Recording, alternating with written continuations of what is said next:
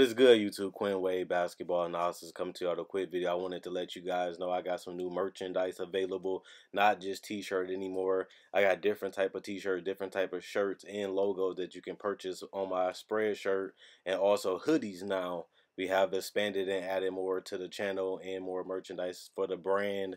Thanks for supporting. It will be in the description and the links will be in the comment section below. Thanks for helping me and supporting the movement. Quinn Wade Basketball Analysis. I'm going to check out the video. What's good, YouTube? Quinn Wade Basketball Analysis coming to y'all with another What to Expect. We're going to talk about the New York Knicks. This is a team with a lot of hype around them after they drafted Kevin Knox, who has been solid in Summer League and looks very promising. Obviously, I did a rookie analysis breakdown on him, and a lot of people are looking forward to Kevin Knox lacing up those sneakers and showing what he has to, showing what he got. Also, another guy with a lot of hype, and I did a rookie analysis breakdown on him, is Mitchell Robertson, a guy that, plays with a lot of heart, plays with a lot of hustle, tries offensively, tries defensively, and he looks very promising and young. He looks like a great project, especially since they drafted him so late. And he basically one of the steals of the draft so far based off Summer League. But we still got to see how he plays in the regular season and how he holds up in 82 games before we give him that. Not only that, they have Mario Hezonja, the 23-year-old from Orlando. They gave up on him. They thought he wasn't great. He couldn't be what they thought he wanted to be. He didn't put in enough work.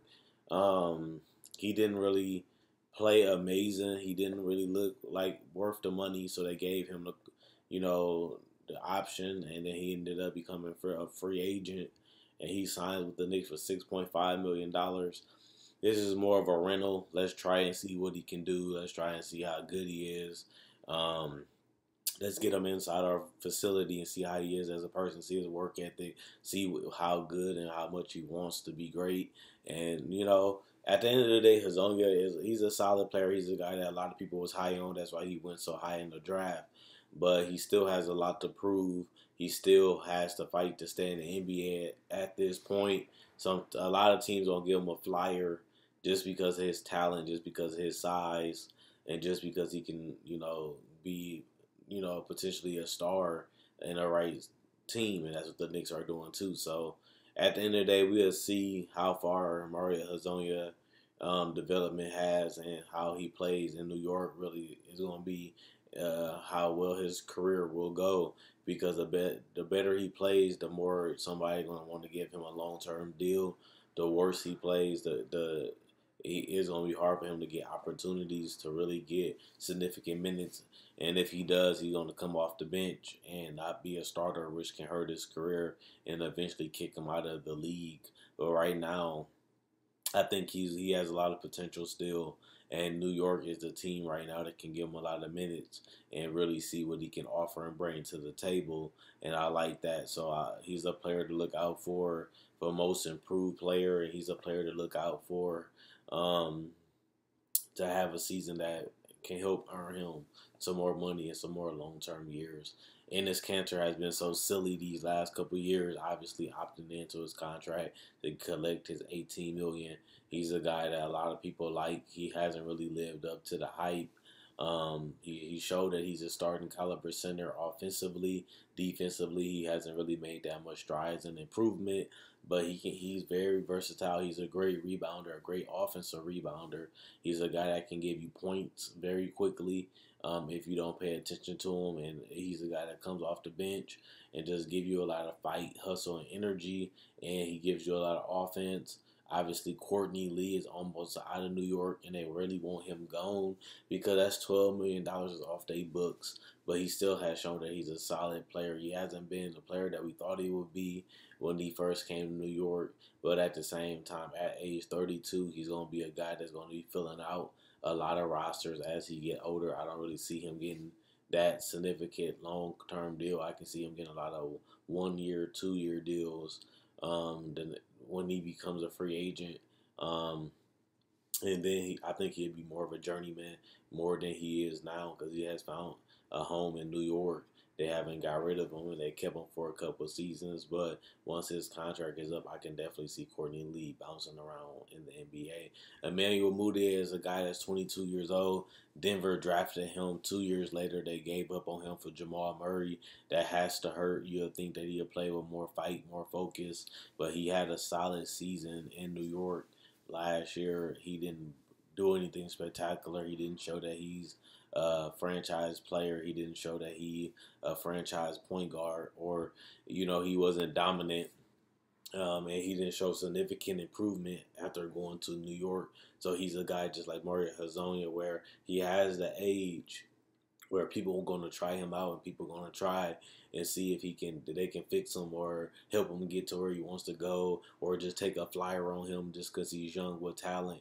I think he definitely, since Porzingis is out, he definitely need to take advantage of the opportunity of getting a lot of shots up, getting a lot of touches, and being able to hold the ball a little longer without Porzingis and make decisions and show his playmaking ability. I think this is a make or break season, just like I said about Hezonja.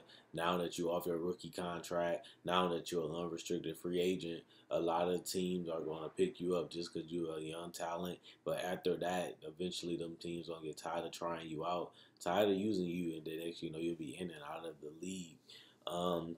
And that's where Mario Hezonja and Emmanuel Mudiay is at their point of their career. They don't have any long-term deals. They fighting basically to stay in the league and prove that they still are NBA players. But as they are so young at 23 and 22, teams are going to continue to use them and try to play them. Joe Kimno is damn near on his way out. They're trying to stretch provision him and get him out of the New York Knicks. So they're going to take a loss on Joe Kimno contract. He hasn't been healthy. He hasn't been able to contribute. He hasn't really did anything for this Knicks team. Even when they had him healthy, he didn't really show that much promise because he was injured, or he just didn't look good enough. He wasn't rebounding. He wasn't dominant. He just wasn't the same player that he was in Chicago. And now the Knicks are ready to move on from him and let another team utilize him. And basically they gave up on him. Which they should, because he just hasn't been able to stay healthy. He hasn't been able to live up to that contract, and he hasn't been able to play as well as he used to play in Chicago, and that was the reason why they signed him, but he never lived up to that going to New York. Frank Ntilikina is a 20-year-old. He's a guy that I feel like is going to be a starter on his team. The athleticism, the want to play defense, he fights, he hustles, he tries. He doesn't want to get embarrassed. He has the size, he has the length, he has the quickness. At the end of the day, I think Frank Ntilikina can be a gem for them. That, like I said, they ended up drafting. Phil Jackson ended up drafting it. Kristaps Porzingis, and then he ended up drafting Frank Ntilikina, and then he got fired. I think those are going to be two building blocks of the foundation of his Knicks team, and I think that he's going to be a big part of their future. Obviously, Kristaps Porzingis coming back from an ACL injury. Only thing that's bad about it is now he has to come in and still show that he can play, because he's going to be fighting for a contract, which I think the Knicks going to give it to him anyway, just because he still is young. He still does have a lot of potential. He does have a lot of abilities, and he already has been an all-star at this point, showing that he's one of the better players in the league, and he still has room to grow since he is 23 years old. And obviously you still have guys like Lance Thomas, Kadeem Allen, Ron Baker, Noah Vonleh, young solid players that still fighting to make a name for themselves in the NBA and keep a roster spot in the NBA. So we'll definitely see how well these players play. Also, Trey Burke, another guy with a chip on his shoulder, came in the NBA with a lot of hype, with a lot of potential. Then he flopped. Came back even better than ever for this next team, playing valuable minutes, making meaningful shots and plays, and helping them win games. And now he gets a full season to utilize his new teammates and his old teammates and show that he can build upon the year that he had last year, and it was no fluke. If not, he's going to be fighting to be in and out of the league just like the other players on this roster. And Tim Hardaway Jr., a guy that, they let go, then they end up signing back. He's going to be fighting for, the ability to start and make a big difference. But this team has a lot of guys that's trying to prove themselves. A lot of guys that's fighting for to stay in the NBA, fighting for relevancy, fighting to show that they can still play or they can still become superstars in the future. So basically, this Knicks team didn't really have that many picks. Um, this team was just taking flyers on a bunch of young players that can be potential stars, and they basically trying them out and trying to find ways to use them and try and find ways to bring them into the stardom so that way they can pair them. Pair kristaps Porzingis with another star, whether it's through the draft or even if it means trying out players. You trade a first or a second round pick for a guy that can be a potential star, like they did for Moutier, like they did obviously for other players on this roster just to take a flyer. So we definitely see what this Knicks team does. Without Porzingis, I don't really see them being that competitive. I don't really see them making the playoffs without Porzingis, but I do see this team being one of the teams that can still um, beat you out of nowhere. This is a team that you're going to have to come and bring your A game. They're not going to bow down. They're going to come out there and try to beat you. And it's going to be a team that you're going to regret losing to as you come closer to the end of the playoffs. You're like, man, we should have beat that New York team. Man, they caught us off guard. Or, man, we really didn't take them serious enough. And I can see this team winning from 25 to 29 games like they did last year. It's just going to be so hard for them to win without their franchise guy Porzingis. But the best part about it is they get to see what they really have on this roster. Where Porzingis gone, it's going to give other guys opportunities to step up. It's going to give other guys opportunities to show what they can bring to the table and give other opportunities by giving them more shots. And that's going to show you that this player is this good, this player is not that good, this player has still not improved. And then you'll know if you want to get them a contract this free agency coming up, and then you can move on and try to find other talents to find.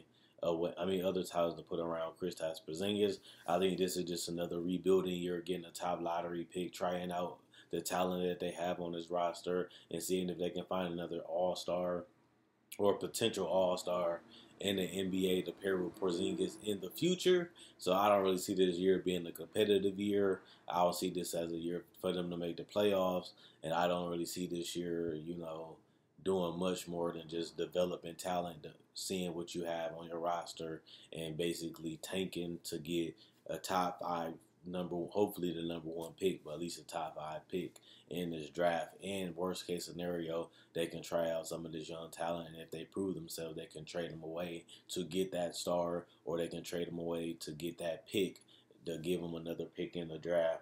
So that way, they can actually pair, two stars around Porzingis, or at least find that one that they don't have to go with Porzingis. And I think that's all they really care about, finding another guy to go against Porzingis so they can build around them too, that as a nucleus, and make a run at the playoffs. But not only that, build for the future and hopefully become a championship team as this Knicks try to fight the Celtics, the Raptors, and obviously the Sixers for that spot of dominant teams in the East. They showed that they can compete. They showed that they can be a solid team when Porzingis is healthy, but they also shown that they still need more help and they still need more talent.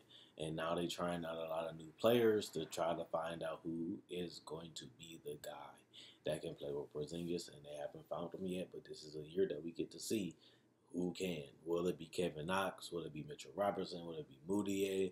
Will it even be Trey Burke? Will it even, be Mario Hazonia? We don't really know, but all I can say is Kevin Knox and Mitchell Robinson, they look very good, and them getting more touches, them getting more minutes can really give them confidence, and they really show potentials to be stars. And if you can find that other player in a draft to pair with Knox, to pair with Mitchell, and to pair with Porzingis, this could potentially be a quick rebuild for the New York Knicks, and you can see them back in the playoffs very quickly. But the fact that they're all under 25, this could be a team that could become a future championship team if they continue to play hard, continue to develop, and continue to play as a team and build that foundation to the point where they're a threat in the East. So let me know what you guys think. Is this team overrated, underrated? Do this team die because Porzingis isn't healthy, or do you think they're going to be better without Porzingis, or do you think they don't need Porzingis? Do you think that Porzingis is this team and they're not going to do anything without him, or do you think that you don't really care because if you don't have Porzingis, you get a top 10 draft pick, or do you think that this is just a good season to see what you have to build around Porzingis, like I just said, or do you feel like this is a year that Kevin Knox and Mitchell Robertson and other players can really put up some numbers and help their trade value, help their value in general, or even, become more confident so when they play with Porzingis, they can really make a run at the playoffs next season when they have a full season of a healthy Porzingis and a little bit less rusty because he gets more chances to work on his body and work on his game in the off season and come back better than ever and more healthier than he will coming back at half of this season after he, comes back from the ACL injury. They're already going to be bad. They're already going to be terrible. So they might as well let them sit out the whole year so they can tank or, bring them back and let them get some of that rust off and have a better year come in 2019, 2020. So let me know what you guys think. Check out my website, analysisplayground.com. Link in the description in the comment section below. Check out my Facebook on my website, analysisplayground.com. Link in the description comment section below. Check out my spread shirt. It'll be in the description and comment section below. There you can find mugs, mouse pads, t-shirts, hoodies, sweaters, whatever you want. I got merchandise for you. And thanks for the support. Quinn Wade Basketball Analysis signing out. Thanks for liking the videos. Thanks for watching the videos. Thanks for subscribing. And thanks for buying the merchandise. I really do appreciate it that you guys are supporting the movement. And, I need as much confidence and I need as much, making you guys have something to watch and making you guys have something that you enjoy watching and being a part of, which is the community in this channel. And I really do appreciate the support, but also, I won't continue to support, so I got to continue to do my job so that way you guys can continue to be entertained and enjoy, and so we can be on the same page. Thanks, and I'm gone.